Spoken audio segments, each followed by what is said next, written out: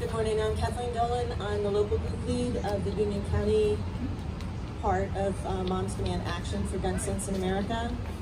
We were thrilled to be asked to participate in helping get this organized, and it's so important that communities come together to honor victims of gun violence and survivors. We're reading the Wear Orange Proclamation for the city of Plainfield.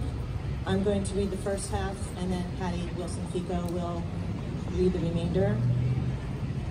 This proclamation declares the first Friday in June to be National Gun Violence Awareness Day in the city of Plainfield, New Jersey, to honor and remember all victims and survivors of gun violence, and to declare that we as a country must do more to reduce gun violence.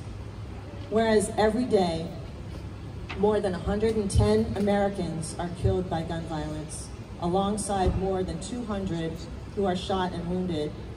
And on average, there are nearly 16,000 gun homicides every year. And whereas Americans are 26 times more likely to die by gun homicide than people in other high-income countries. And whereas New Jersey has 439 gun deaths every year, with a rate of 4.9 deaths per 100,000 people, New Jersey has the 47th highest rate of gun deaths in the United States.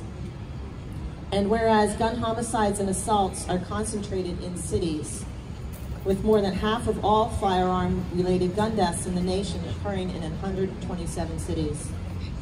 And whereas cities across the nation, including in Plainfield, are working to end the senseless violence with evidence-based solutions. And whereas protecting public safety in the communities they serve is mayors' highest responsibility. And whereas support for the Second Amendment rights of law-abiding citizens goes hand in hand with keeping guns away from people with dangerous histories. And whereas mayors and law enforcement officers know their communities best, are the most familiar with local criminal activity and how to address it, and are best positioned to understand how to keep their citizens safe. And whereas gun violence prevention is even more important than ever as the COVID-19 pandemic continues to exacerbate gun violence after more than 2 years of increased gun sales, increased calls to suicide and domestic violence hotlines, and an increase in city gun violence.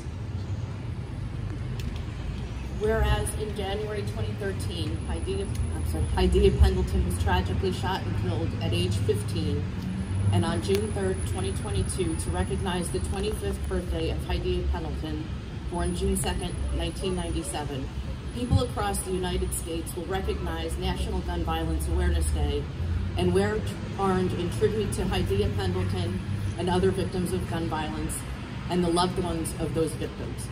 And whereas the idea was inspired by a group of Hydea's friends who asked their classmates to commemorate her life by wearing orange, they chose this color because hunters wear orange to announce themselves to other hunters when out in the woods, and orange is a color that symbolizes the value of human life. And whereas anyone can join this campaign by pledging to wear orange on June 3rd, the first Friday in June in 2022, to help raise awareness about gun violence.